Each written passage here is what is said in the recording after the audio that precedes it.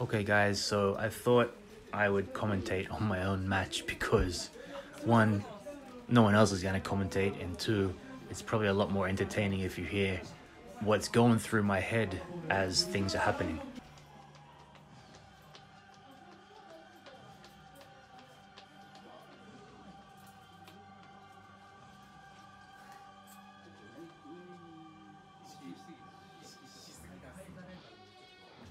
Okay, making my way through, and the first thing I thought when I get to the door right now is, damn, that is a small ass ring. Looking at the kid, he's never done any pro wrestling before. That's why this is not a pro wrestling match. He's an MMA guy.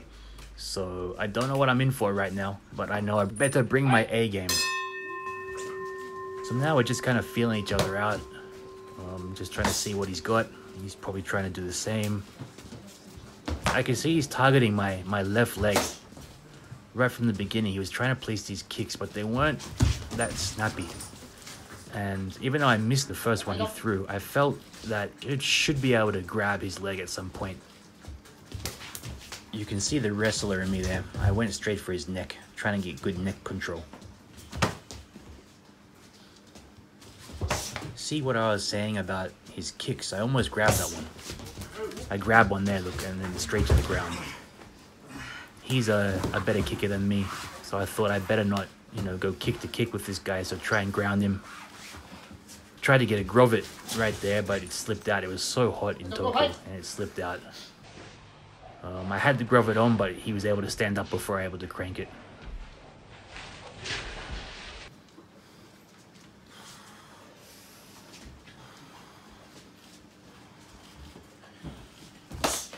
So there he is again. I was able to grab his leg, as you can see, and take him straight back to the ground. And what was going through my head right there was, I know that we're not allowed to punch. And normally if I can get someone in that position, I'm just going to start, the ground and pound. But because of, the open hand rule, for whatever reason, I didn't punch, and he was able to reverse. He had actually hit me in the balls earlier by accident and took that little opportunity.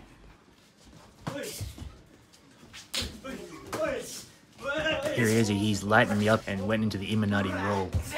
What's going through my mind right now is the rope is close, and in pro wrestling we would just grab it, but I know I can't grab it. And this hurt like hell. I tried hard to kick to get it off, wouldn't work. He sticks his leg there, and I tried to grab it, but he just kept putting it on. I was in excruciating pain right here, and the only thing to do was escape. So I lost a point.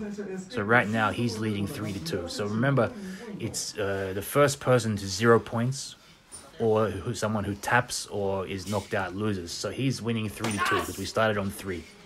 Here he comes, he's lighting me up again. God, this hurt. And right now what's going through my mind is just cover up, and then he knocks me down. He's now leading 3-1. One more point and I'm gone. And I'm lying on the floor and I think, geez, this is not going to plan. Right now I know that I'm down. I've only got one more point to lose and I'm done.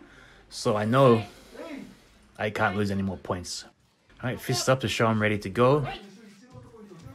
And that's where he makes his mistake. He goes for a single leg takedown and the ropes are behind me, so with chains, right? So I can't go anywhere. And that stun gun, man, it didn't really, even though it was chained, didn't really stun him very well because he gets straight up.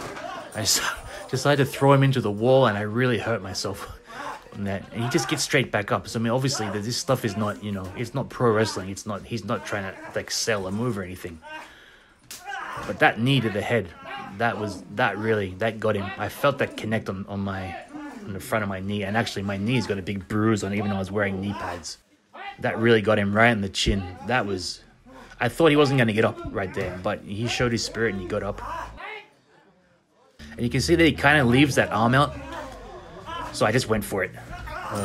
Because this is one of my go-to moves, the double wrist lock. Learned this from Josh Barnett and also in the Snake Pit in Tokyo. And if I can't tap him out with this, at least I know that I've hurt his arm enough, to set up for the Fujiwara armbar, the wakigatame. I was so hell-bent on getting an arm submission because I'd hurt his arm that I completely missed the rear naked choke right there. I could have just choked him out. I don't know why I didn't.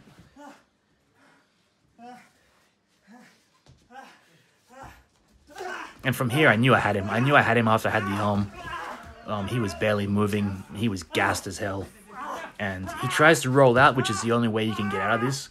But I put my shoulder down, stop him from rolling out, and tap him. Doctor called in because I really cranked that armbar at him. When I kneed him in the head, it really hurt my knee. So I'm limping on, even though my left ankle is hurting. My right knee is killing me right now.